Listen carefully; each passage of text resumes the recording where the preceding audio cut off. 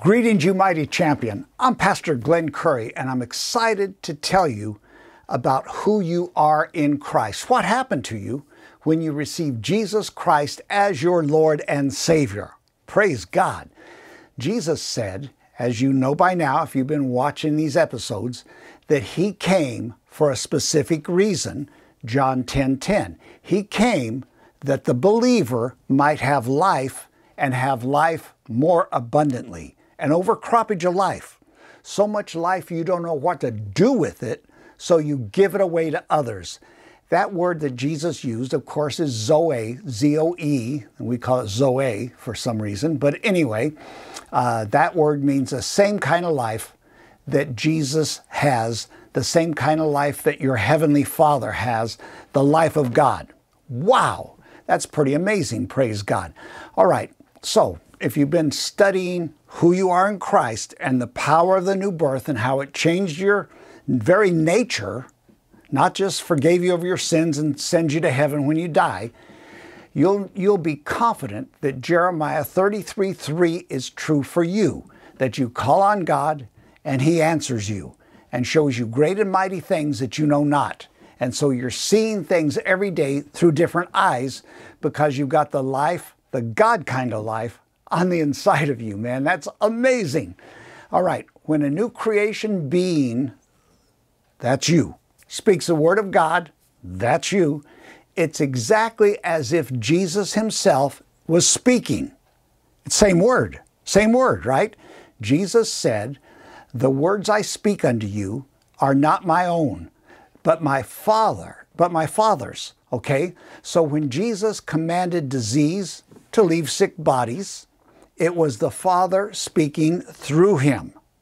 Today, when you use your faith and you use the mighty name of Jesus and you command disease to leave the bodies of sick people, it's as though the Father Himself gave that order through you, and it must be obeyed. John 8:26 and John 12:49 and 50, I'm pretty sure. Now listen, on a side note, and I'm going to give you a diamond right here. All right? Very few people in the world know about how God works. In Psalm 103, verse 20, it says, "Bless the Lord, you His angels that excel in strength, that do the commandments and hearken unto the voice of God's word." Okay? So the angels are assigned to do one thing on earth, and that's hearken unto the voice of the Word of God. So when you speak the Word of God, angels don't know whether you're speaking or if God has just spoken, because it's still the Word of God whether you speak it or whether God speaks it.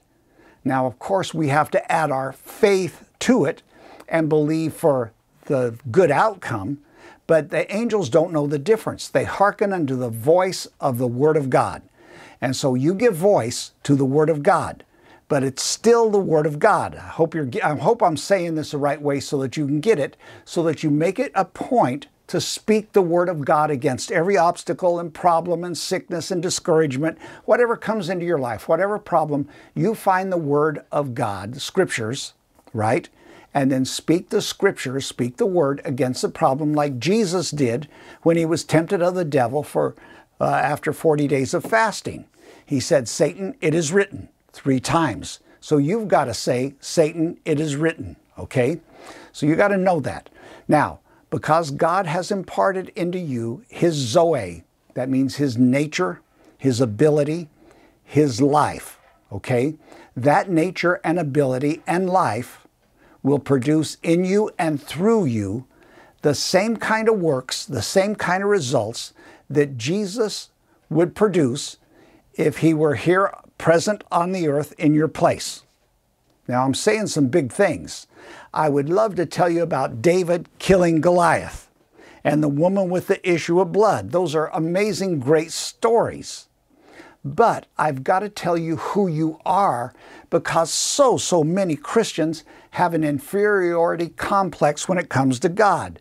They have I'm going to say it this way, a sin consciousness that which produces condemnation, and condemnation cannot receive from God.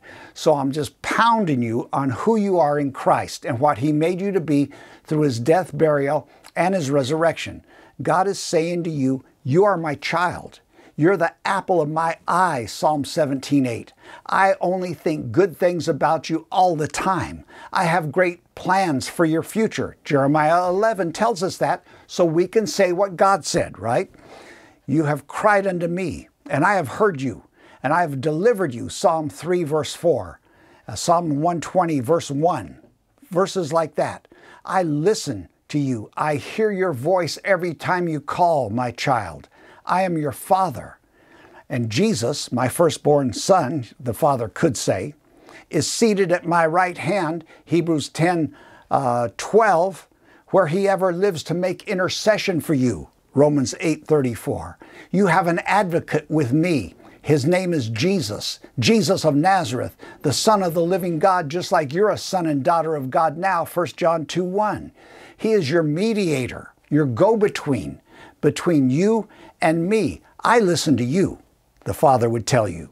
I hearken unto the voice of your word when you're speaking my word, but Jesus is here, right here with me, elbowing me in the ribs saying, give it to him, Father, give it to him.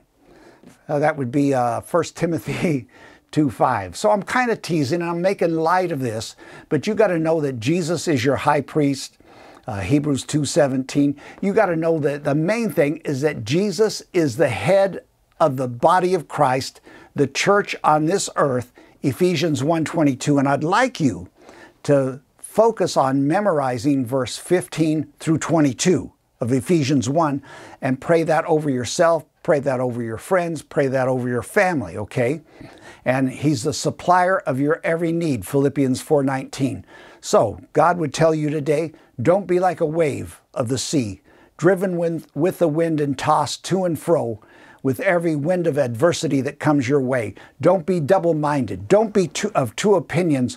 When I promised you something in my word, I want to fulfill my word. The purpose of my promise to you, my son, my daughter, is its fulfillment. Now, I want to make a side note here and tell you this. A faltering or wavering belief and confession that's only present when the Word of God has not yet prevailed over your reasoning faculties is what causes us to faint in our mind, to be double-minded. We don't see the results after we pray. You got to keep on standing. You got to keep the switch of faith turned on. You every day got to say, Father, I thank you that you said my needs are met, and I thank you that my every need is met in Jesus' name. And Father, I thank you that this week I need $325 to manifest over and above my job. You tell God stuff like that. The Word of God must prevail over your mind's natural judgment and what others are speaking to you to keep you wavering and doubting. Don't waver. Don't doubt. I'm Pastor Glenn Curry speaking the mighty Word of God to you. Be strong in the Lord and the power of His might. Keep listening. Keep feeding your faith. Keep starving your doubts. Let those doubts die and keep hearing the Word of God. Philemon 6 says this in King James, only in King James, that the communication or the outworking of your faith will become effectual, effective, powerful as you acknowledge the good things that are in you in Christ Jesus. I am the head and not the tail in Christ. I'm above only. My God supplies my every need. I cannot be defeated. I will not quit. Say things like that in Jesus' name. Acknowledge that you got the life of God in you. That's what we're talking about. I don't know what lesson this is, maybe like 15 or 18, but acknowledge that the greater one is on the inside of you than he that's in the world to put you over. Acknowledge that you're not going to quit and that God is with you. Listen, I'm Pastor Glenn once again. Please follow and subscribe below. Use your faith, use your good attitude today, and make a great day.